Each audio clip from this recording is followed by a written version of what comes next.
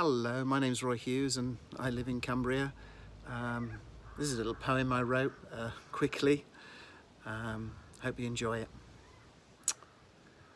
The end of the world looks quite disappointing. It all began with our leaders' anointing, and as they launched into their well-crafted spiel, I wonder if the things they were saying were quite real. There was help for the aged in their future care and restrictions on emissions to improve our air. But the words of attraction they certainly knew, and that was dealing with our friends over in the EU. I listened to the talk with increasing despair. They seemed blissfully ignorant or deliberately unaware.